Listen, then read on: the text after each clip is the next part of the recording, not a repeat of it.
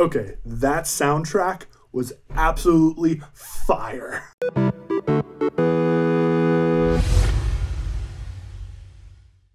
I've seen Lord Slug probably the least out of all of the old ones. This may be only my third or fourth time overall. I think I saw it on TV once, but then the DVD was super rare when I was a kid and it was hard to find. And then they only released it in this collection set when I already had all the other ones, and I didn't have as much money as a kid, so I didn't buy it. And luckily they re-released everything on Blu-ray, and stuff's easier to find now with the internet. But the point being, each time I see things new and hardly remember some of the details, by and large, that's because the film, after its first act, becomes fairly forgettable and formulaic. What's not forgettable is the false Super Saiyan, or what's known as the pseudo Super Saiyan. We call it a false Super Saiyan, which makes absolutely no sense. I get that at the time, that's what it was intended to be, the Super Saiyan form, only to be retconned later. And it's an interesting idea, but the film does nothing with it. It never pops up in canon again, maybe hinted at, so it ends up being confusing. You have to read other material to find out that it's not actually that, and it just feels kind of like a lazy attempt to do something that Toriyama didn't properly communicate to the film team. And it makes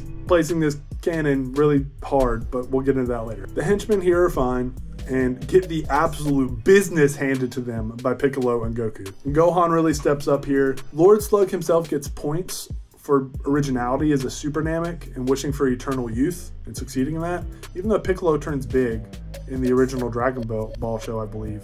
But I guess this is different. His army was cool, as was the first few minutes when DBZ went from disaster movie to alien invasion movie and was doing all these cool things.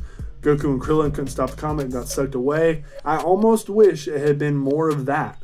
And then it just turned into typical DBZ. I don't know how they would have restructured it, but it was really cool in those first few moments. Again, after that opening act that's so interesting and unique, it just hits all the same beats. And when something interesting shows up, it gets glossed over. Piccolo getting to save the day in a way is kind of cool and refreshing, but the power scaling feels off given when it's supposed to take place. Most of that's wasted in the form of a bare bones plot, no characterization or nuance, and a really poor script from Funimation. Slug gives some of the worst of one-liners I've heard in the series. I'd be curious to actually check out the Japanese version here to compare. However, you lose that insanely good soundtrack that really pulls the film together and keeps things engaging. As far as continuity goes, this really just solidifies that movies 2 through 4, so World's Strongest, Tree of Might, Lord Slug, are impossible to place within the main timeline. We have the Dream theories, we have the Android theories. You know, World's Strongest shows Gohan in its post-Saiyan Saga appearance. The Tree of Might has too many characters present. You could theoretically squeeze them in the 3-year Android gap, but the believability that Goku has just decided not to go Super Saiyan is super thin, especially when this one references Tree of Might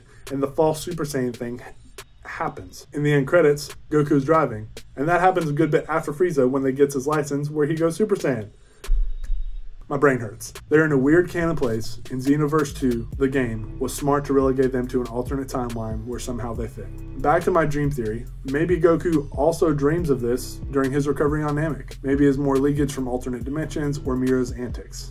Or he could have dreamed this one while on Namek, and in my Tree of Might review I mentioned that he would have dreamed that at the same time. But that could also work, he could have dreamed that on the way to Namek as his way to deal with learning about the Saiyans, while he's in the spaceship training at 50 times gravity. So really there's multiple places that these dream theories can work. All in all, it's fun and cool at times, and I was engaged plenty, but it's sloppier than previous efforts. I give Dragon Ball Z Lord Slug 3.5 out of 5 stars. Seriously, I cannot tell you enough how those soundtracks just take me back and help me to always look for the good.